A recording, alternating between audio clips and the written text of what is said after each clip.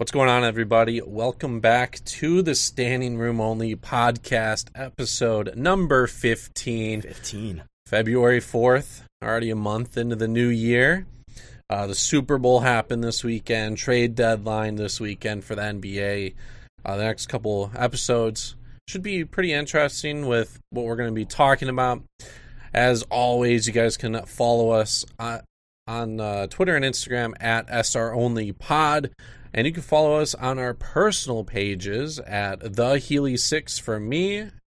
For me, it's going to be iGoose with 4 O's. Again, don't ask why. And of course, we have our YouTube channel, Standing Room Only Podcast. Go ahead, subscribe, and then make sure, of course, Spotify and Apple. If you have Apple Music or Apple Podcasts, go ahead. We are Standing Room Only Podcast on there as well. Go ahead, show some support, download. Yeah, make sure to download the episode on Apple and subscribe, and also leave a rating. Gotta get those ratings up. It'll help us out on the charts and everything.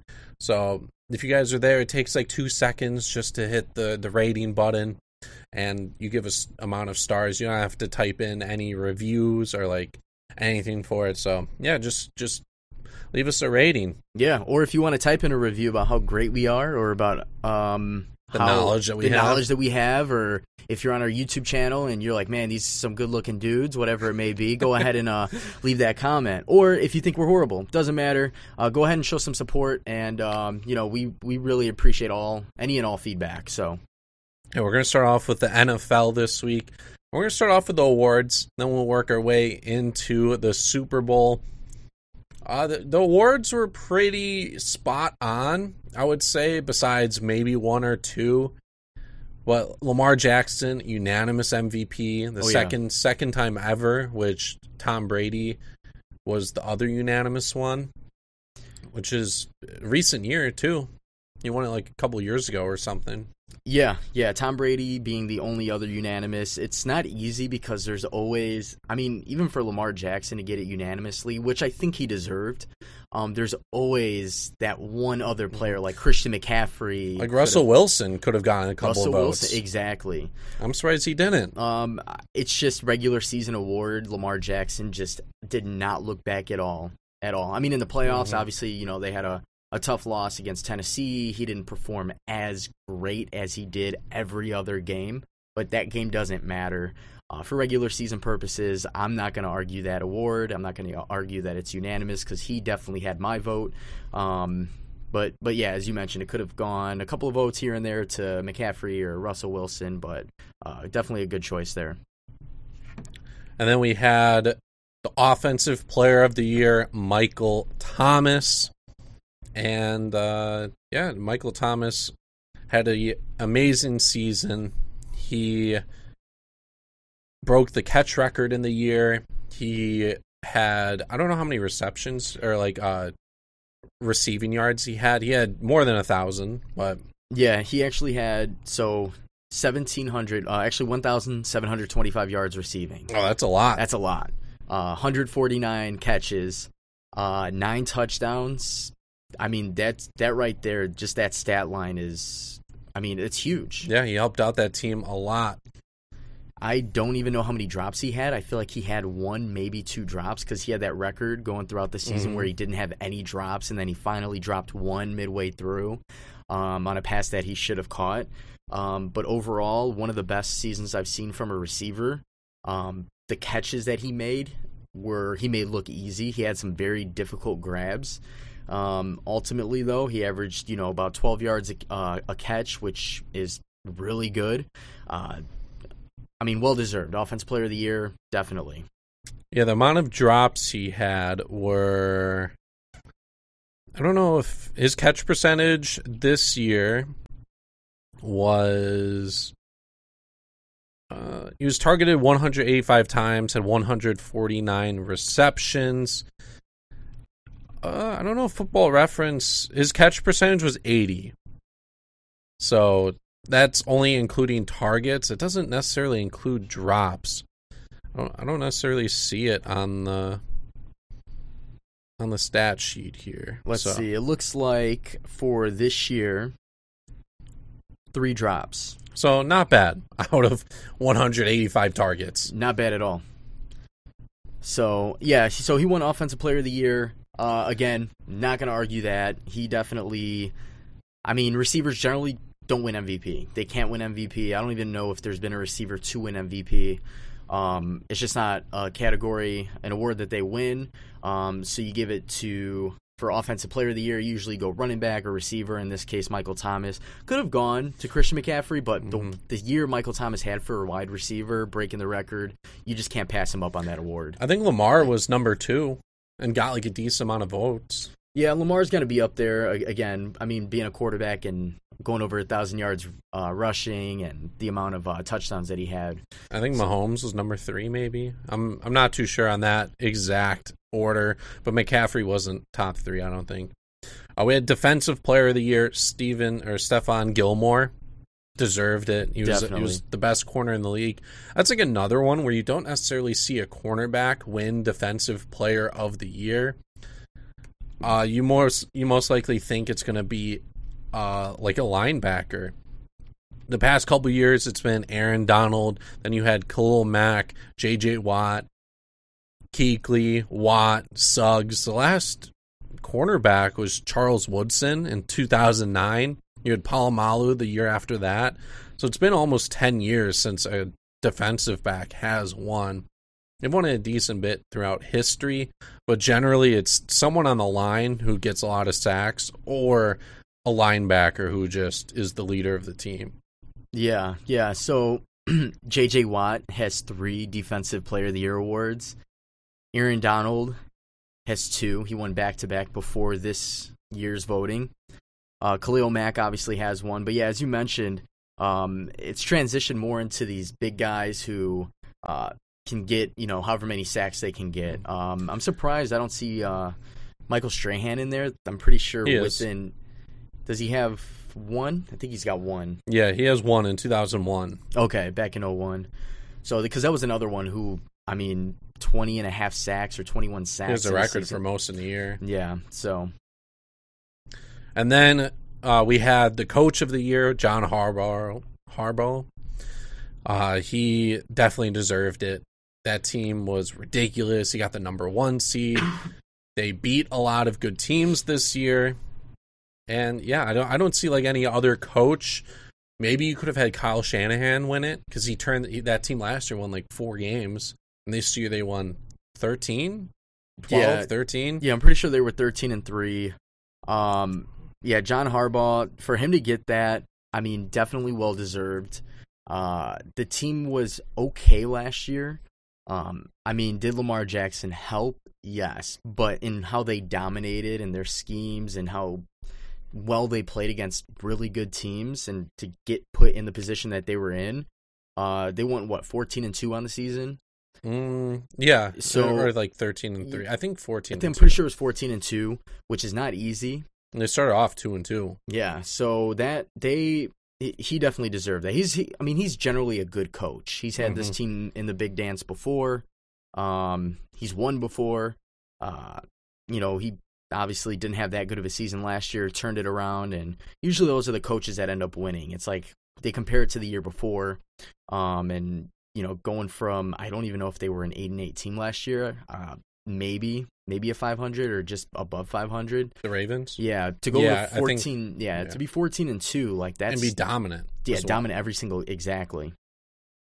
And then there was, let's see. The Offensive Rookie of the Year, Kyler Murray. God.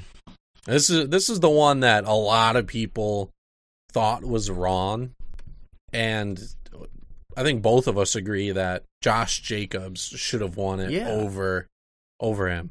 Yeah, we sat there during the Super Bowl, and I remember, reading it earlier in the day, and I was like, Kyler Murray won Rookie of the Year, and he didn't really do shit. They had, first of all, Josh Jacobs. I know he only played in 13 games. He missed a few games. He had 242 carries for 1150 on the ground. That's almost 5 yards a carry, 7 touchdowns. just imagine if he played 3 more games. He'd have over 1,300 yards, potentially 10 touchdowns. And then you look at Kyler Murray. Now, Kyler Murray is not a bad quarterback. Yeah. He's not bad at all. He almost had 4,000 yards, 20 touchdowns, 12 picks. It's just he played more games, and he got sacked 48 times this year. That's a lot. That's literally 3. Did he play all 16 games? Yeah. So that's 3 times a game? Mm-hmm. So that's a lot. That's not even the amount of times he's gotten hit. Exactly. So I guess, we'll let it slide. I still think Josh Jacobs is the true offensive rookie of the year. Kyler Murray, is he going to be good down the road? Is he a great quarterback now? Sure. And then we had defensive rookie of the year, Nick Bosa. Probably the best pick in last year's draft. It's just he couldn't go number 1 because the Cardinals went with Kyler Murray. They needed a quarterback. Even though they drafted Josh Rosen the year before. Yeah, Josh Rosen was they were testing the waters with him, clearly.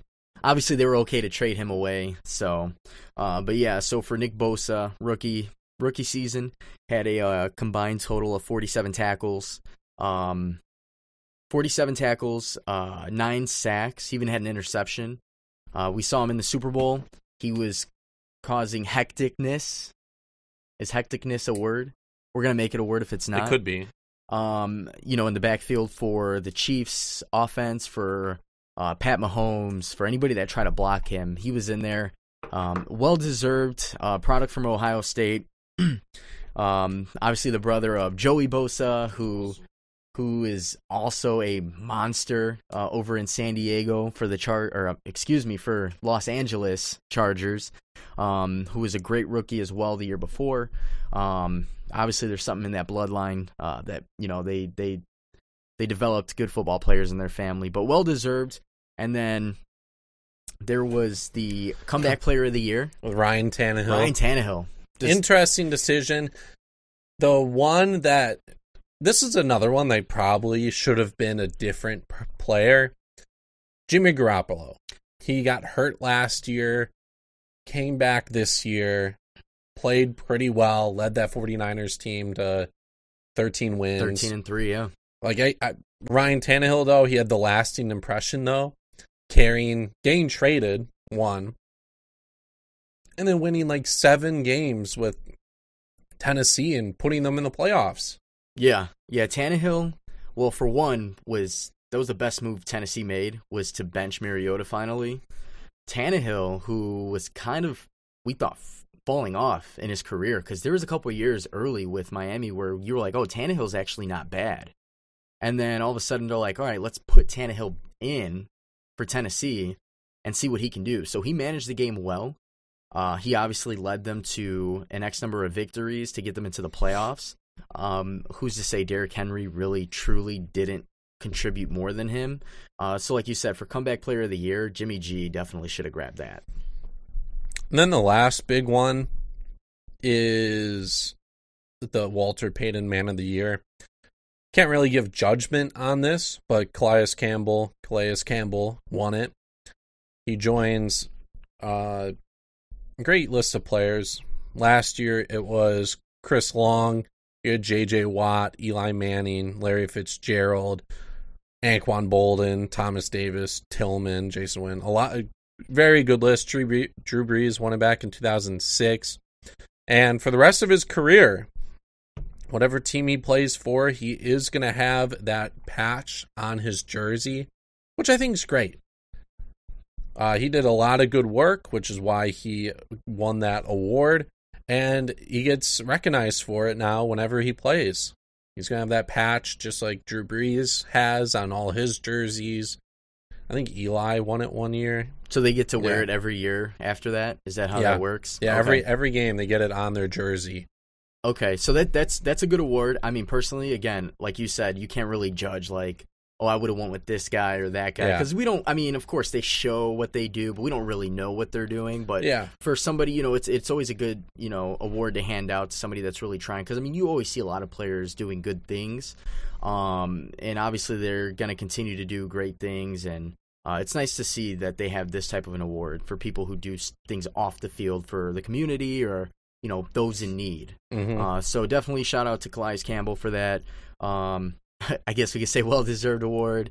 And then I think one last thing we should touch on for awards, the Hall of Fame.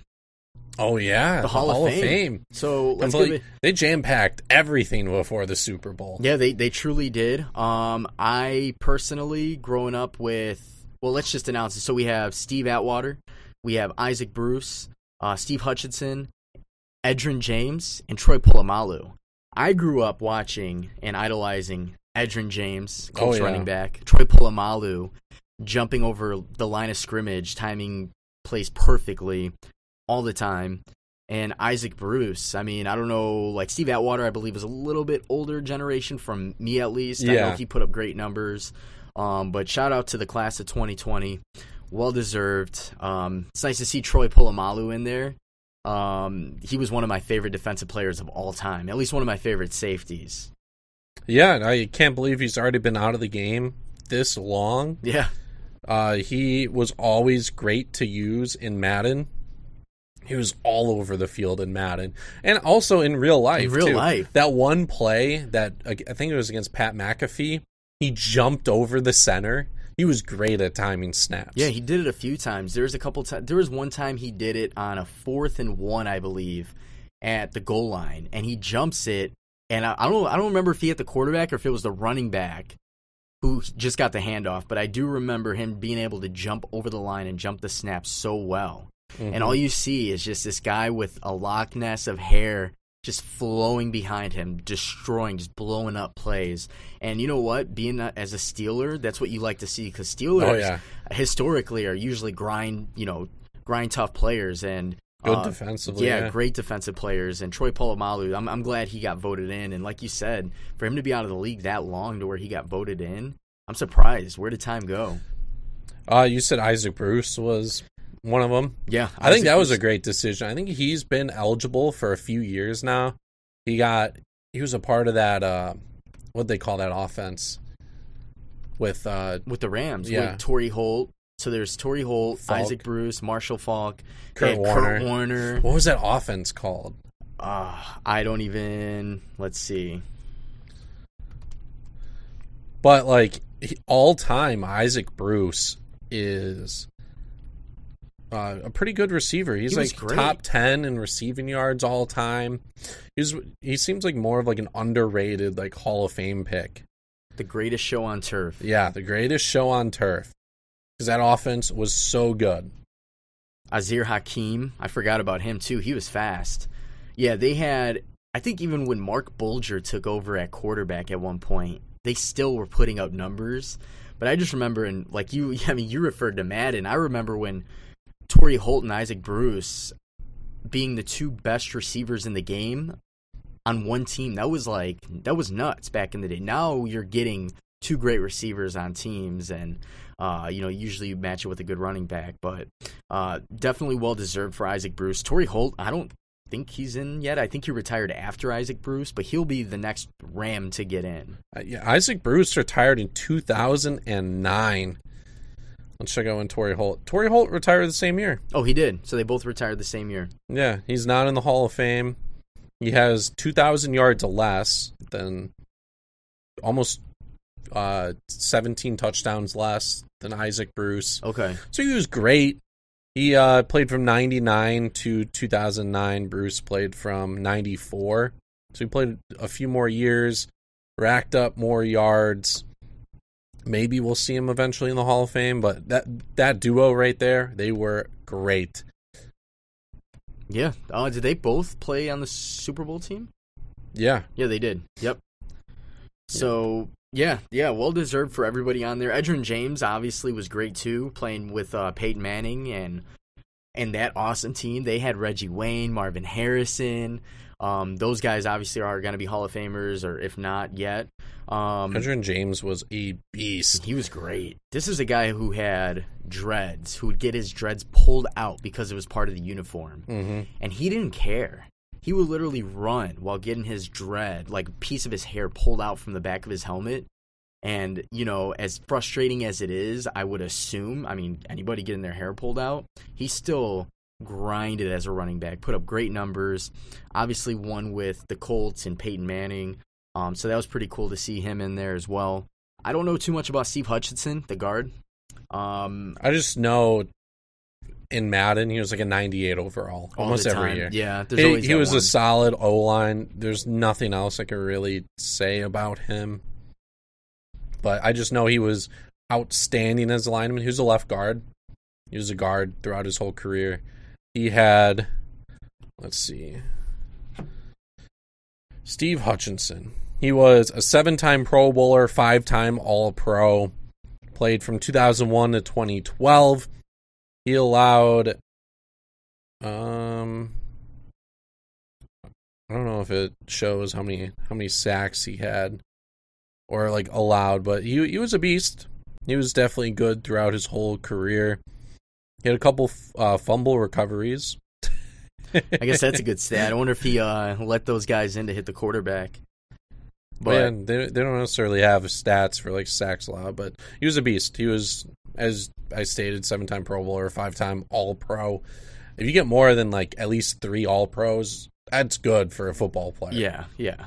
So, but that's pretty much the important awards. I mean, there was like the Bud Light Celly of the Year Best Celebration went to Seattle Seahawks for their receiving core performing Bye Bye Bye on a celebration.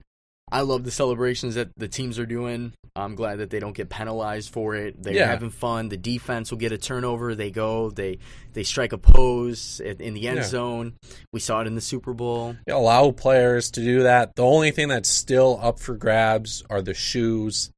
They still get kind of penalized for that. For the uniform, yeah. We might see a change in that, but I'm glad that celebrations are there because it gets people wanting to watch the game and see what happened. It's more entertainment. Mm-hmm. It's more entertainment, and it makes the other team a little salty and maybe come out a little bit harder. But yeah, so that's pretty much it for awards, for the accolades, for the Hall of Fame. Shout out to everybody that's winning all the things. I think we can transition over. There was a big game that just happened. I read in the news. They call it like the Super Bowl. Yeah. It's crazy. Yeah, the big game. The big one. So, obviously, the Chiefs came out on top. They win 31-20. They covered their spread of a whopping 1.5 point. They did pretty well. Personally, I don't know about you, I think overall the 49ers played way better than the Chiefs. Yeah, way better. The Chiefs had that final 6-minute stretch and ultimately won the game there, but the defense was playing well. Patrick Mahomes didn't look good. He did not look good at all. And, he made some good throws here and there, but it was uncharacteristic of him to make, bad throws. They were noticeably bad. Yeah, every interception was his fault, including the dropped pass. And I hope they did not rule it as a drop pass by Tyreek Hill that got thrown behind him. I know they say if your hands are on the football, you should be able to reel it in, but how fast he is and to be able to come back and try to grab a ball like that, it's not likely for that type of player who runs faster than my car goes. All right, so he definitely Mahomes had it rough. 26 of 42, completed 62% of his passes, threw for under 300 yards. Going into the game, the over-under for Pat Mahomes, I believe, was 305.5 passing yards. I thought for sure it was either going to be a shootout or the Chiefs were going to play from behind and he would end up having a drive with 80 yards, which he kind of did. But he ended up passing for under 300 yards. He got sacked 4 times. He got sacked 4 times in this game. And I'm pretty sure I mentioned it last week. If the 49ers can disrupt Pat Mahomes, force a turnover, in this case they forced 2, hit Pat Mahomes, sack him, which they did, force the fumble that Pat Mahomes recovered, then they would be able to keep it as a close ball game, if not be able to manage the ball game, which they did. Yeah. Pat Mahomes also, the over-under for his rushing yards in the game was 34, I think. He was at 38 yards, and then at the end of the game, he would kneel the ball a couple times, and he went down to 29 yards. Yeah, he did that to waste time. That was interesting, too. So he had the over for his rushing yards, and just those knees hurt. They hurt him at the end for everyone that bet the over. I'm sorry. If you bet over at all in this game, you lost. Pretty much. You lost. You might actually, the over, if there was an over-under on Jimmy G's completions, I said he was going to complete 15 when I was watching the game. And then he obviously got a couple towards the end of the game, so he ended up with 20. 2 interceptions. He only got sacked once. Overall... Do you talk about the point total, too? Yeah, the point total. Yeah, the over-under was what, 55? 52 and a half. Was it 52 and a half? And they ended up with 51 points in the game. 51 points. And I thought for sure each team was... I thought it was going to go just over. So it went just under. So, again, if you bet over on anything, probably didn't win. Well, yeah, it could have gone over if George Kittle wasn't called for that pass interference. That was a good call, though.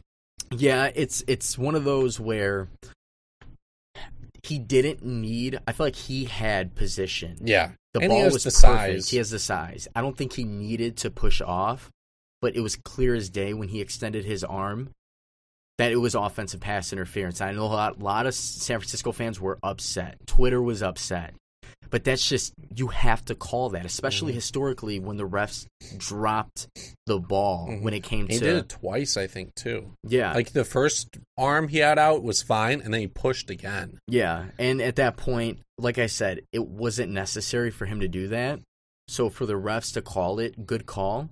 And for the no call, there was a call, defensive pass interference as well. On the 49ers that Mahomes chucked up. And I know the rule changed where the defender had a face guard, like where he had to turn for the football. They changed that. So I was kind of indifferent. I don't know if they really needed to call that pass interference call. They did. The Chiefs obviously ended up scoring, which, as you said, within a 6-minute span, they scored 21 points, which was huge. And that's what we know about Pat Mahomes and this Chiefs offense. They can score at will when they want to. I don't know. I don't know either. I thought that this defense that they're going up against would not allow that, and they just got the momentum, and they scored 3 quick times. Yeah. Their defense stepped up, forced a couple punts, and then Pat Mahomes led them to the promised land. And that just goes to show, yeah, did he have a bad game for a Pat Mahomes game? Sure. But that's the type of guy who, again, was last year MVP, who is probably going to win MVP a couple of more times in his career, as long as he doesn't get hurt, right? Knock on wood. Who, in times when they need him the most, the clutch factor set in. He was able to make the right passes. He was able to scramble out. He was able to hit Tyreek Hill on a huge bomb late in the game that cracked the game open. I would say it was a huge play. I think it was like 3rd and 12, 3rd and 15. I could be wrong. Could have been 2nd down, but he threw one up. Yeah. That Tyreek Hill was just wide open, but the throw was perfect. It was right to him. Defenders nowhere near him. Perfect throw. Pat Mahomes did what he does best.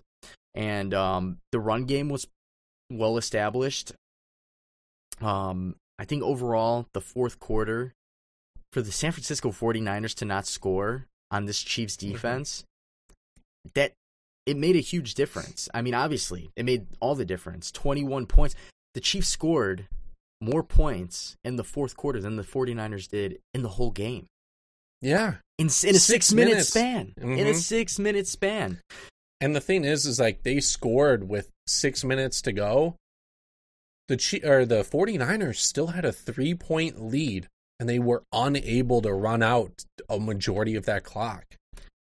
Kyle Shanahan, if you guys don't know, he was the offensive coordinator for the Atlanta Falcons.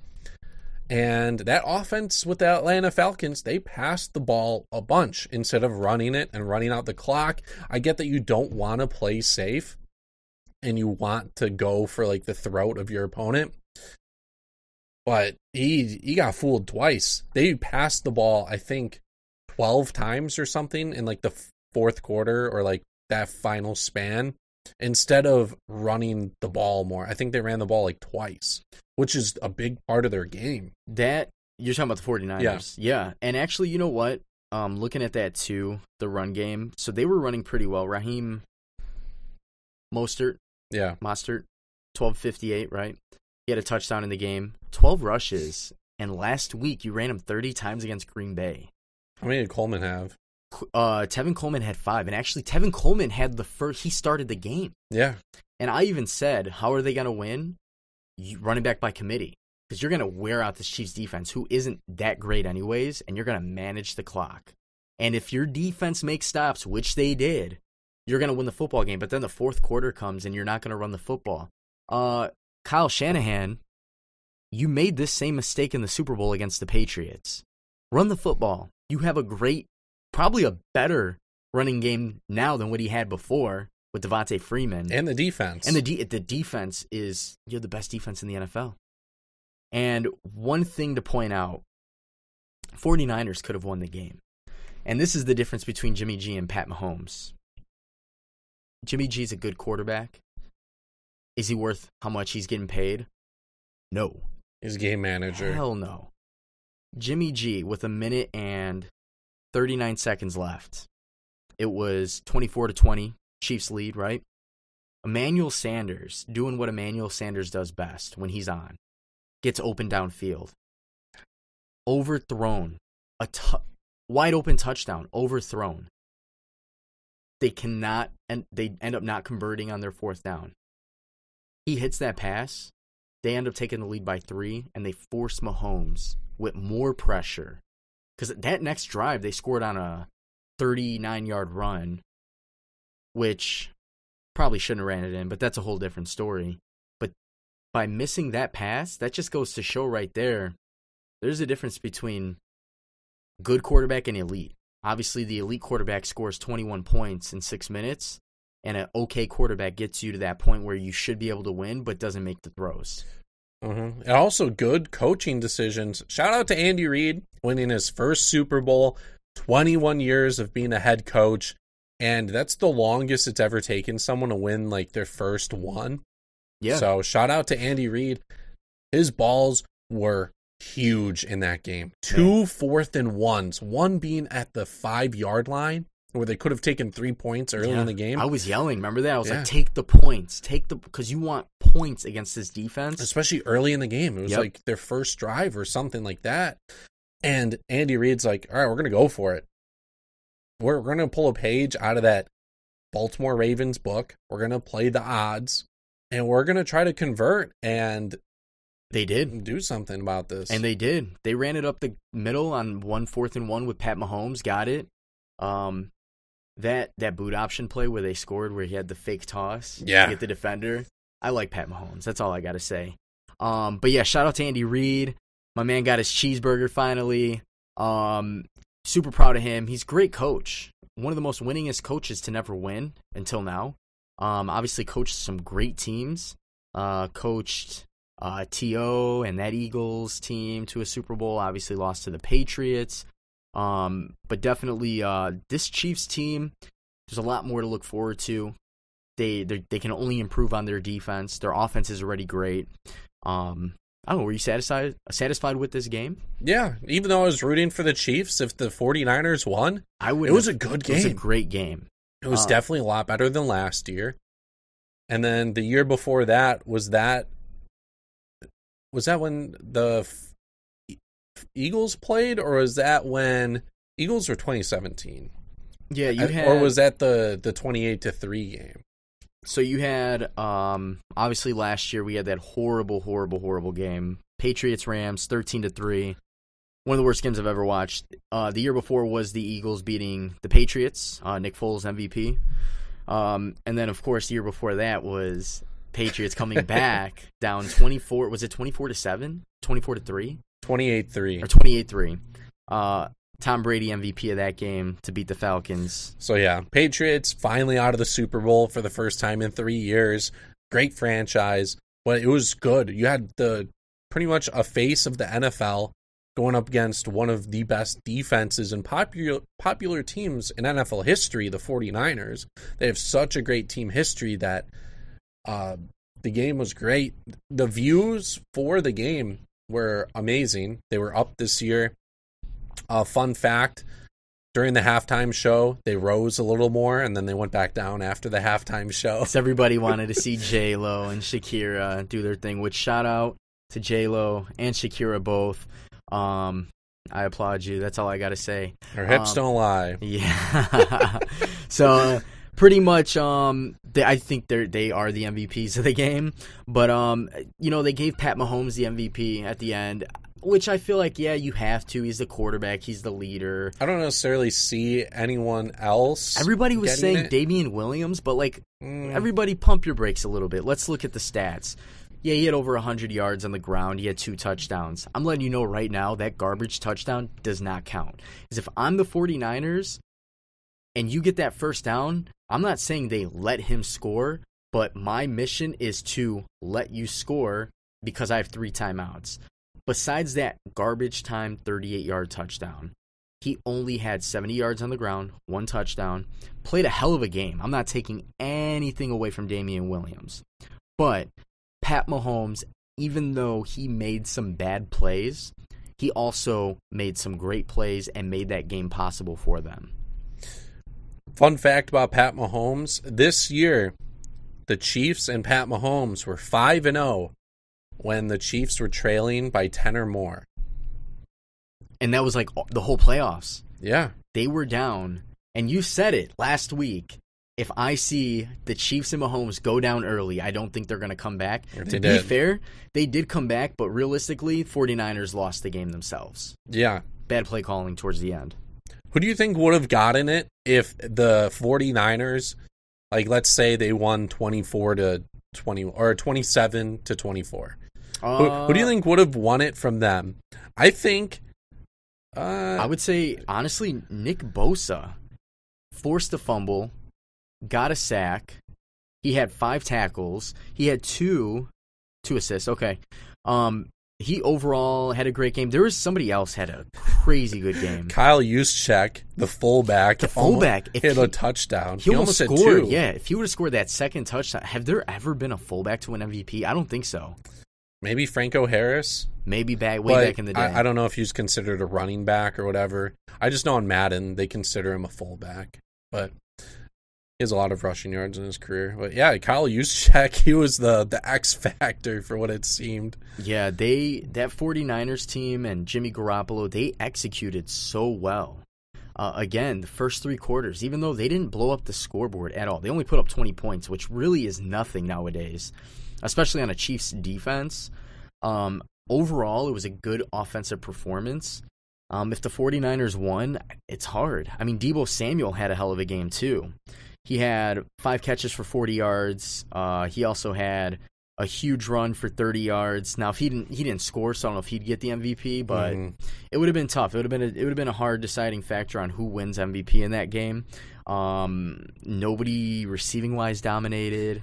I think it would have just been Garoppolo because I think one of his interceptions would have been flipped with a touchdown. He would have had 2 touchdowns, 2 or 1 pick. Pat Mahomes had 2 touchdowns, 2 picks. So yeah, I think it would have been Garoppolo. It doesn't matter, though, because the 49ers didn't win. It was just a fun conversation to bring up, though, and see who played well and who would have gotten it, let's say, if it flipped. But so if your team, what if I put up 300 rushing yards, 3 touchdowns, but my team loses? Am I still not the MVP of the game? Yeah, I don't see an MVP ever being on the losing team. Because he's not valuable. He still lost, right? I guess. The only time you've ever seen it in history was Jerry West. He lost the finals, but won finals MVP. You probably could have seen LeBron James win it a few years ago, but against Golden State. But he lost a series, and I guess you can't be like, oh, congrats on losing. You were the best player in the series. It's not. It's like throwing salt on the wound. I guess it should happen. I guess the best player should win it, which in this case, no matter who wins or loses. Yeah, no, I agree. I completely agree. But I don't think it will change. Yeah, no, that's not going to change. It was just me thinking out loud there. Pat Mahomes, definitely well-deserved. The quietest, least talked about, best quarterback in the league, next to, obviously, Lamar Jackson. Pat Mahomes, overall, arm-wise, no, he's good. He's great. Lamar Jackson's great, too, but his legs opens up a plethora of options for him. Mahomes does have legs too. He's not afraid to put his head down into a defender, as we saw. He took a shot in the game that ended up hitting the defender. It was Ward.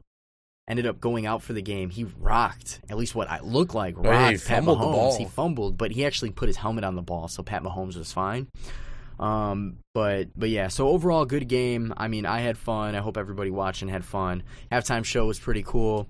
But yeah, now the season's over. Now it's going to roll into the free agency, the draft, which we'll talk about as the time comes forward. But yeah, that's pretty much it. On to the NBA news to finish out today. There was a trade. I think Luke Kennard got traded to the Phoenix Suns. Interesting. Okay. Yeah. Trade deadline is Thursday for everyone wanting to know. So we're recording this Tuesday night. So if there are any other trades, we will talk about it next week.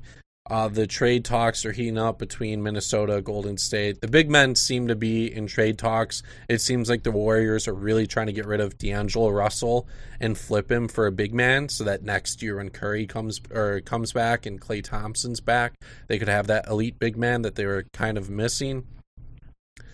But let me see. So Detroit and Phoenix traded Kennard.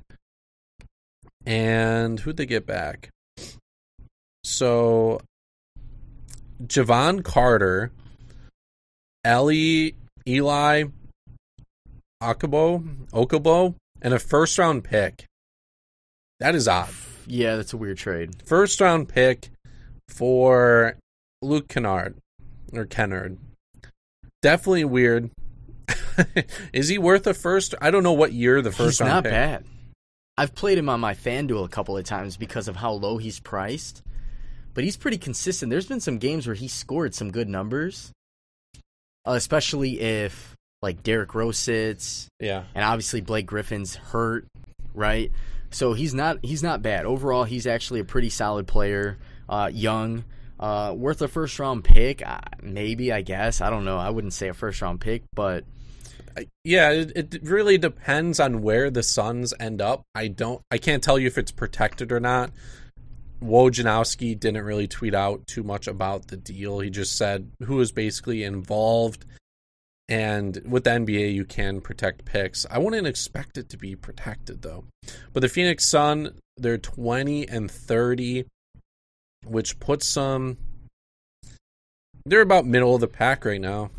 They're currently 12th in the West, and they would be 9th in the East if they got moved to the East. So that's usually how it works in the NBA. So they're somewhat towards the end of the lottery, which you aren't missing out much. If your pick was top 5, then you should hold on to that pick. Also, like I said, I don't know what the year is.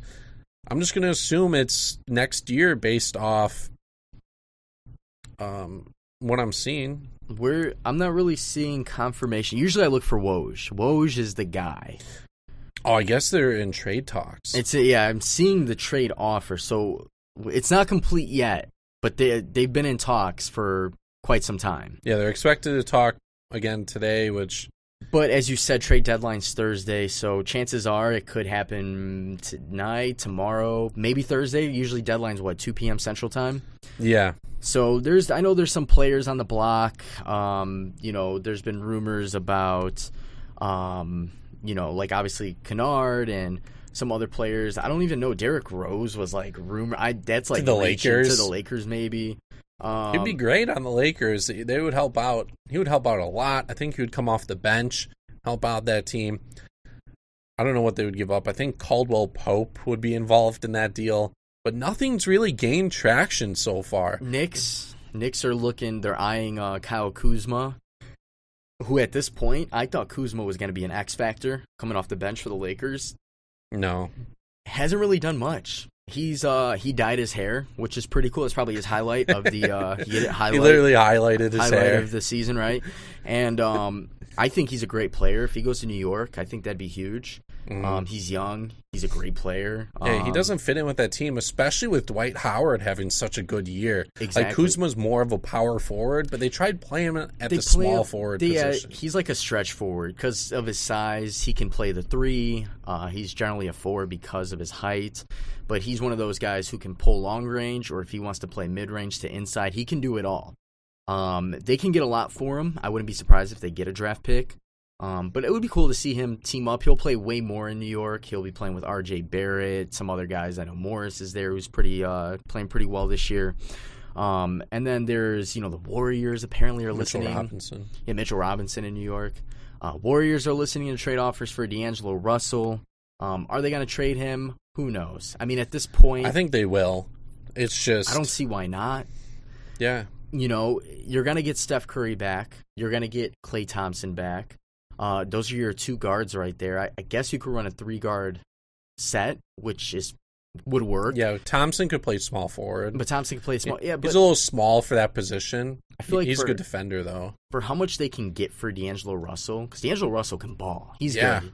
They can get a lot for him, whether if it's a first-round pick with a player, one great player mixed with a draft pick, whatever it may be. Yeah, they're really trying to go after a good center.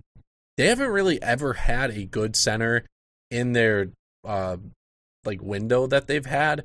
They've ran that small run and gun offense, which has been effective.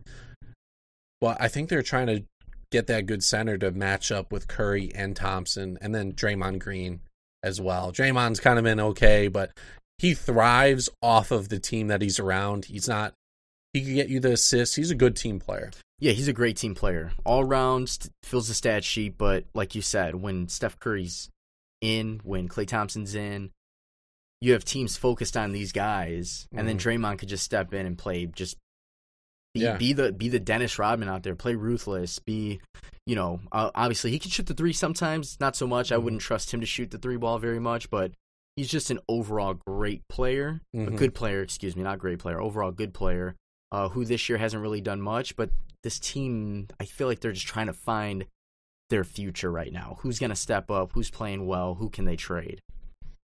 And also their season's kind of thrown away right now. They are 12-39. They would currently have the number 1 pick, or they would have a good chance to end up with the number 1 pick if the season ended today. So they should try to move D'Angelo, get that value for him, get something back. They're focused on next year. No way they're making the playoffs. These guys that are out aren't going to come back in time. And it would be sick if they could end up with the number 1 pick. They could get that big man, and they come out next year as one of the best teams in the NBA. Steph Curry and Klay Thompson on your roster playing automatically makes your team that much better. Top 10 potential. I think if they're playing right now with the team that they have, including D'Angelo Russell, they would easily flip that whole record around. Maybe a few more losses, but yeah, so again, we have trade deadline coming up. We're going to touch base next week on the trades that do happen, if any happen. You know how it is. They like to hype it up, and then we end up trading, my bench player for cash and a couple draft picks. Nothing crazy. Damian Lillard went balled out this past week. Damian Lillard's been balling out for the past couple weeks, and right now, I know we were talking about it before we started, and I was like, for one, I played you in 2K using Portland because of the games he's been playing. Worst mistake I ever made in my life. But anyways, aside from that, he's been balling out. Dame Lillard, to me right now, is the best player in a 2-week span, right? He's always been a top point guard. But for somebody that's stepping up the way he is, definitely is one of the best scorers. And they've been winning games. So they've been winning here and there. Obviously when they're all on, when Carmelo gets back, obviously from, I don't know if he even came back yet after the passing of Kobe. That was, a good friend of his. Once he comes back, he's going to add to that roster and what they already have going. So, yeah, speaking of that, last week, on Friday, I think it was, the Portland Trail Blazers played the Lakers, the first game for the Lakers since the passing of Kobe. That opening ceremony had me in tears. Saturday night, yeah. It was Saturday? It ended up being it was a Saturday night game. Oh, wow. Yeah. I only remember because I was off that day. But yeah, I remember texting you. I was like, dude, are you watching this right now? Because they had the guy playing was it the cello or whatever? Yeah, they had Usher do Amazing Grace. They had the guy playing the cello. And then they had like a movie of Kobe pretty much like talking about himself and describing like his career. And oh my God, that was when it finally set in that he was gone. Yeah. And it was like I was watching a funeral. It was like I was at the funeral. It was literally like a funeral. Staples Center, there's obviously it's always a packed house. Seeing LeBron and all the other athletes out there who knew Kobe or looked up to Kobe, which is like 99% of the world. You know, you could see how affected they were by it. And LeBron obviously showing his emotion and his pregame, his speech that he gave, I give him props. It's not easy. Yeah. Like you're going up there, you're speaking on behalf of your friend. And for the organization. And, you know, give him props for having the cards that were given to him for what he was supposed to say. And he basically said, no, like, I'm not going to do that. He's like, I know they want me to get on track, but I'm not going to read off these cards. Emotional speech, again, give him props. It wasn't easy. Definitely was getting emotional myself watching it. Watched it with my girlfriend. We were sitting there and, you know, and I didn't watch the whole game. I didn't even watch the halftime show, but I was on Twitter. God. And, you know, obviously they did See You Again, Wiz Khalifa and Charlie Puth. And I think I teared up more during that.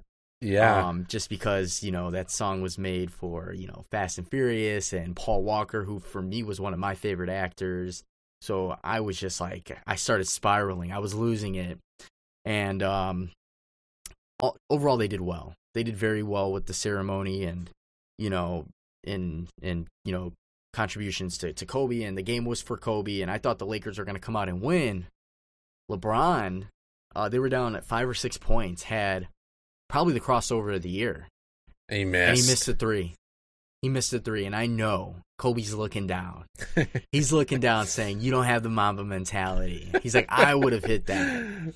Yeah. And they ended up losing the game because there was like a minute left, minute 30 left. I thought LeBron was going to drop like 85 points after that speech and what that game was. Anthony Davis had 18 points in the first quarter. Anthony Davis balled out. He had a great game. It slowed down, obviously, because he only ended up with like 30 points or just under 30 points. But yeah, that Portland, Dame Lillard balled out. The whole team stepped up. And for them to step up and Hassan Whiteside played well and to beat this Lakers team, I've been saying it. I don't even know if they're an 8th seeded team yet, but they will end up as a playoff team, and they're going to make a run. 9th right now, 2 games back. 2 games back. They're going to make a run. They will make a run. Mark my words. I know I've been saying it for the Bulls, but the Bulls are in the East. Trailblazers have a little bit more of a difficult task, but I believe overall as a team, they're a lot more complete than where they're actually sitting right now. Especially, again, once they get Melo back, who's been heating up, who's been more consistent.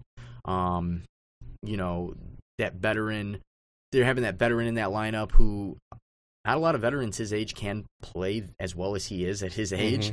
So I think they will be a playoff team, and, you know, beating the Lakers was huge on that type of stage. Obviously, the guys playing in that game, I'm sure it's difficult. Emotions are running high.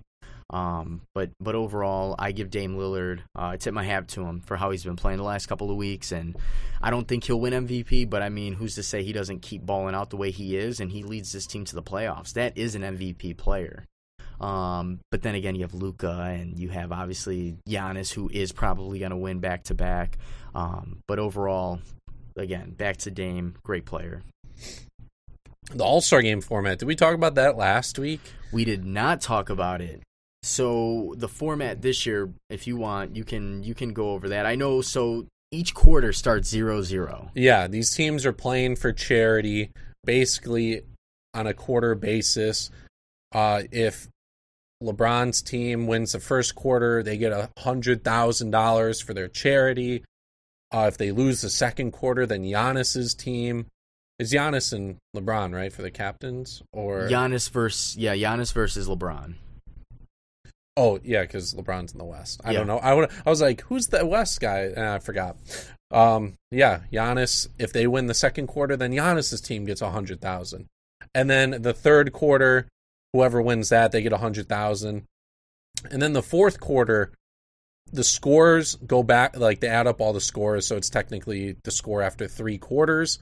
And then whoever has the highest total in the game, they need 24 points in the fourth quarter to win.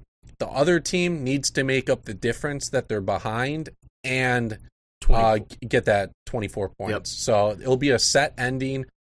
The fourth quarter won't be time-based. It's just going to strictly be who can get to that 24 points first, which in an All-Star game, that 24 points should be pretty quick. And also, the jerseys.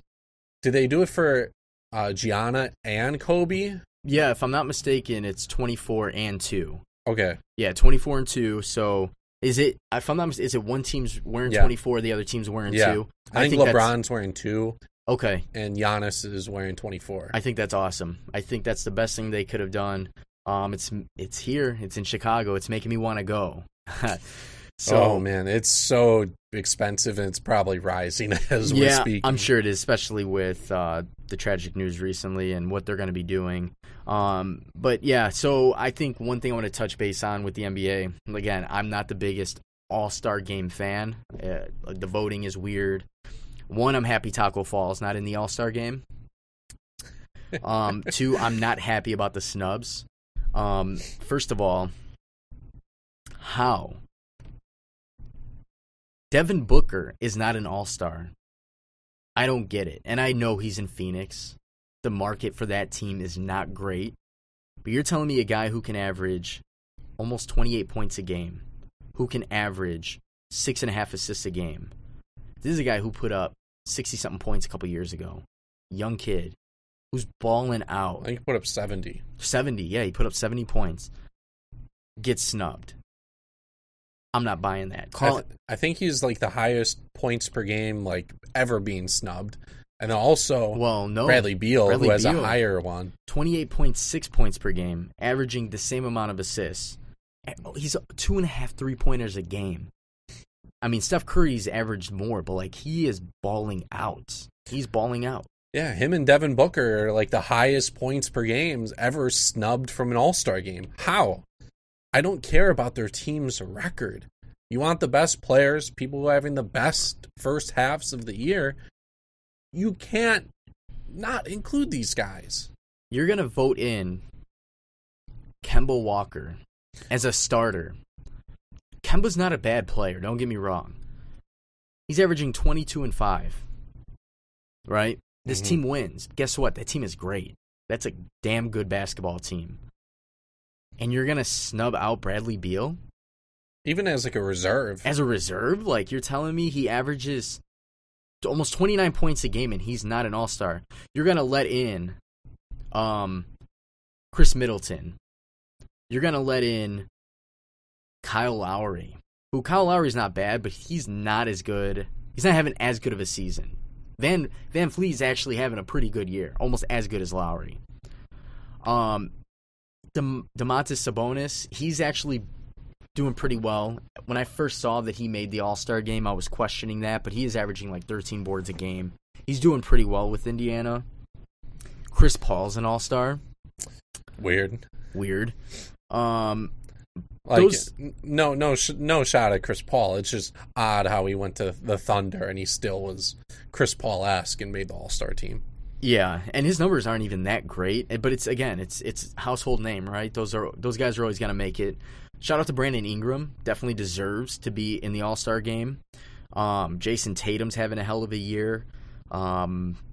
Everybody else that's a starter is well deserved. Luka, James Harden, Anthony Davis, LeBron, Giannis, Joel Embiid, Kawhi Leonard, Pascal Siakam. Not Kemba Walker, Cardiac Kemba, as they call him. Trae Young. Yeah, Chris Paul this season's actually averaging 17.1, 5.1, and 6.6. That's it. Which Devin Booker has 6 assists. He has 27 points. I don't know how many rebounds he grabs, but comparing a guard number to Chris Paul, yeah. How does Booker not get in over him? Bam Adebayo, however you say his name, 15 points a game and 10 boards. He's a beast. He's good, but is he? I mean, you're going to tell me Karl Anthony Towns, I know they're in different conferences, but Karl Anthony Towns is a snub, averaging 27 points a game. Let's see. Let's actually look at his numbers. He's averaging 27 points a game, almost 11 rebounds a game, just under a block and a half a game. I don't get it. And I know they say, fan voting doesn't control it all, but at some point, you got to let... Or Zach LaVine? Yeah. Zach LaVine has been the human highlight for Chicago. Somebody who I said he was not going to be as good as he is, or isn't the future for the Bulls. Let me take that back. Isn't the future for the Bulls. Has been proven night in and night out. Three 40-point games in January. 25 points a game. How he doesn't get voted in as an all-star in his own city that he's playing in, I don't understand that. So, again, that's just me speaking out loud on the all-star game, why I'm not the biggest fan of it. I am going to more than likely watch it this year only because of the purpose behind it and the charities. And the format change. It's going to be nice to see.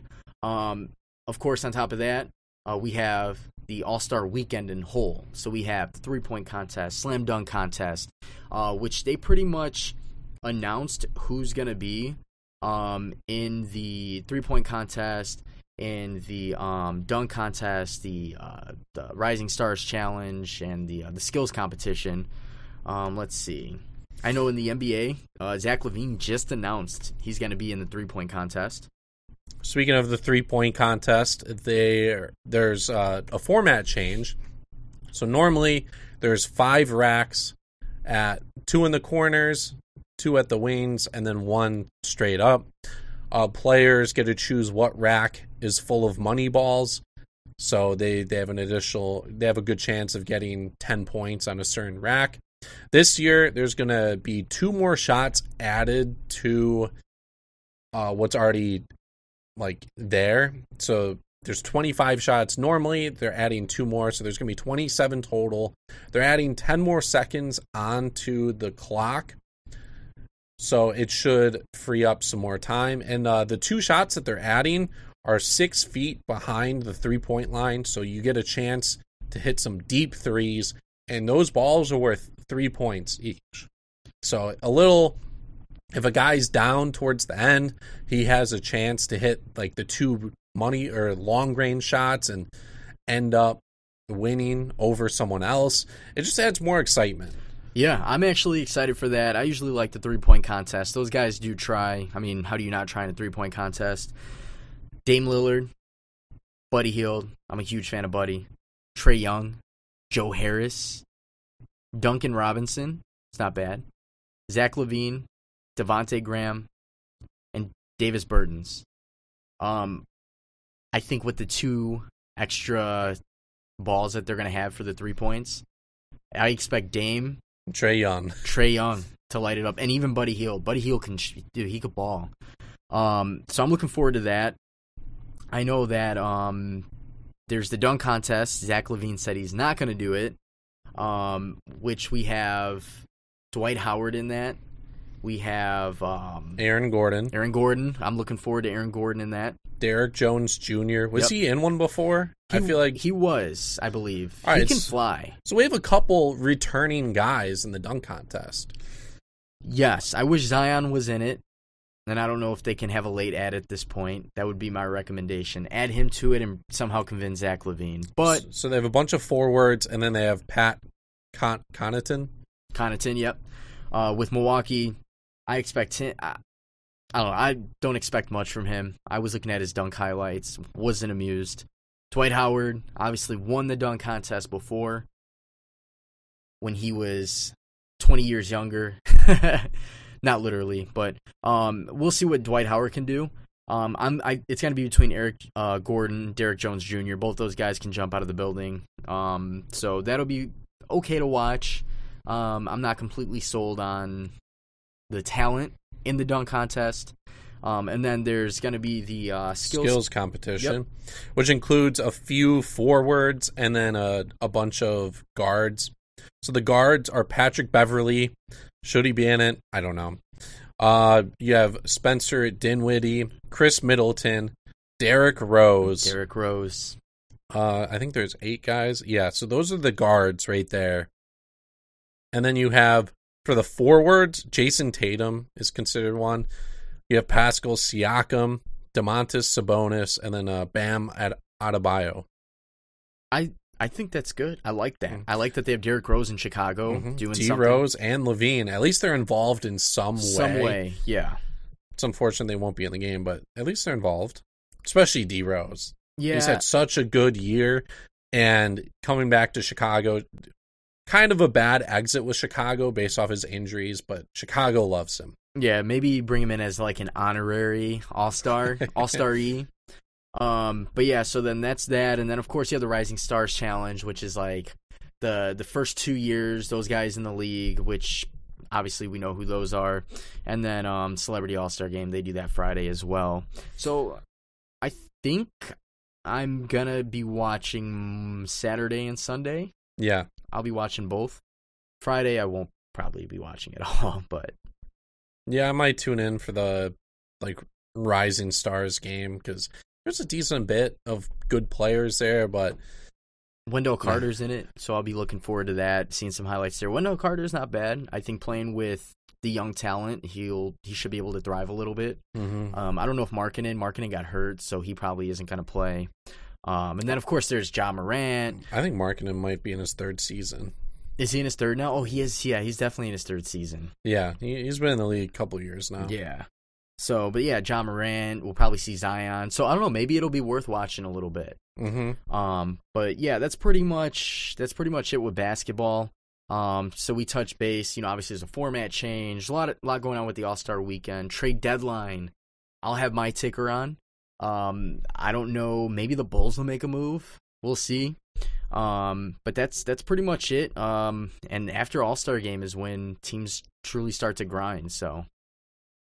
Oh my God. The Dodgers have agreed to a deal with Boston Red Sox that would send star Mookie Betts and starter David Price to the Dodgers. No way. 13 minutes ago. 13 minutes ago. There could be a third team involved, but Mookie Betts and David Price are going to the Dodgers. Didn't the Red Sox and Mookie Betts just beat the Dodgers 2 years ago? Yeah. Wow. Oh my goodness. Luckily I checked Twitter right before we ended the podcast. That's huge. I was looking at Woj's tweets too, and he retweeted Jeff Passan. So, oh my goodness. So he confirmed it. We thought we weren't talking about baseball this week. I know, we were just talking about it. We said, wow, this is like the first, maybe second time we didn't talk about baseball. That's a crazy trade. Mookie Betts is great. Yeah. Here's the thing, though. The Red Sox, they're looking to cut payroll. They get rid of David Price, who will be great. The Dodgers, they love their lefty starters, their lefty bats. The big one, though, Mookie Betts. He is a free agent next season, though. So they're playing for a championship. They're renting him. Yeah, potentially. They're pretty much renting him. And even with the Red Sox, Mookie Betts said, I'm entering free agency. I want to see what I'm worth. So that's why it kind of took a little bit. And yeah, Mookie Betts going to the Dodgers. That is huge. I'm curious to know who the Red Sox got in return. Or what money, prospects maybe. Mookie Betts, the year before, in 2018, the year they won, had a sick year. 346, 32 home runs, batted in 80 RBIs. This is a guy who... He was leadoff. And he's a leadoff hitter. How many bags did he steal? Didn't he steal like 30 bags? Or am I wrong? Maybe I- he doesn't steal as many. Last year, 295, still pretty good. 29 home runs, again, 80 RBIs, walked more. He stole 30 in 2018. So he did. He was part of the 30-30 club. Yep. 27 years old. Defense isn't bad. His defense is great. Yeah. He's a good defensive outfielder. And I think they might play him in center field, or they might play Cody Bellinger. Either way, Mookie Betts and Cody Bellinger in the outfield, they are great defensively. Yeah. And adding a right-handed bat to that lineup, they're going to have him, Cody Bellinger, Corey Seager. Corey Seager might be involved in that deal. I don't know. Maybe. I don't see him being involved in that deal just because they have Xander and Rafael Devers. We don't know the details at the moment, but they're going to have Corey Seager. Gavin Lux is coming up, another lefty. Will Smith is going to catch. Third base, you have Justin Turner. Justin Turner's You have always Max good. Muncy on that team. Jock Peterson and Kike Hernandez, the platoon there. Guys who can all hit bombs. Oh, my goodness. Wow. And they won 106 games last year. Let's not forget that. They Yeah. already won 106 games last year. And the rotation, they lost Ryu, but they're going to have Kershaw, Walker Buehler, Hyun-Jin Ryu. They signed someone else. They lost Hyun-Jin Ryu. Or David Price. David Price, yeah. David Price right David there. Price. They signed someone else this offseason, though. The Dodgers, let's see. Free agent signings. This is happening as they have Dustin May, who you called up. They still have Maeda? Yeah. We'll see. He's usually like 4th, maybe 5th starter. Oh, they picked up Blake Trinan. They signed Alex Wood. They signed Jimmy Nelson to a small deal.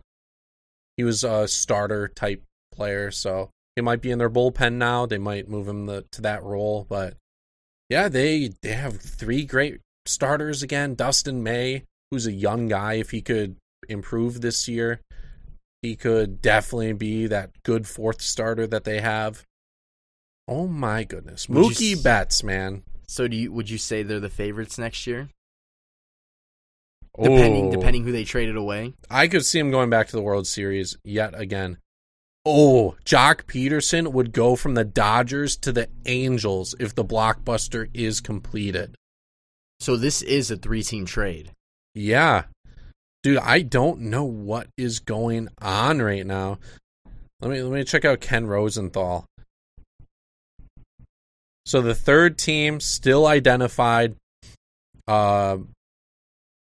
Significant cash would go from Red Sox to the Dodgers because David Price is owed $96 million. Oh, man. Over the next 3 years. Mookie Betts is owed $27. Jock Peterson going to the Angels. Alex Verdugo, the big piece, would go to Boston. He was great in the outfield last year. Good young outfielder. They would have like 5 or 6 years of control. So the Red Sox would be getting an MLB player back who's solid. I don't know who else is involved, though. Third team, though. So Jock Peterson more than likely is traded. So yeah. There's the one, and the cash that we talked about. So, yeah, we just got to stay tuned and see what happens. That's, wow. I guess we'll fully go over this next week, but Mookie Betts, he's a Dodger. That's awesome. That's awesome. I'm excited for baseball. I'm super excited. Pitchers and catchers report next week. Yeah. So baseball never ends. Baseball literally never ends. Of course, me as a Southsider, Sox fan, I'm looking forward to the year that we're going to have. Playoff run, maybe. I don't know. But just to see this team develop even further is going to be fun. And then to see teams like the Dodgers pull off blockbuster trades like this, it makes baseball fun. This is what I like. Yeah, that's pretty much going to do it for episode number 15. 15. Next week, we'll talk about the trades that have happened and also the full Mookie Betts trade and also some other trades that the Dodgers seem to be making with Jock Peterson and who all is involved. Thanks to everyone that has listened, especially this far into the podcast, because This was not expected. Make sure to subscribe on Apple Podcasts. Download the episodes, leave a rating, give us 5 stars, subscribe. Watch the YouTube channel if you prefer to watch us live. And yeah, that's pretty much it for this week. You can follow me on Twitter and Instagram at @thehealy6. And then, of course, you can follow me on Instagram at iGoose. That's with 4 O's. And again, don't forget, if you do listen to us and you are a supporter, download the episode. We can see that, and it kind of lets us gauge, where we're going with this. So I want to thank you guys again, and we'll see you next week.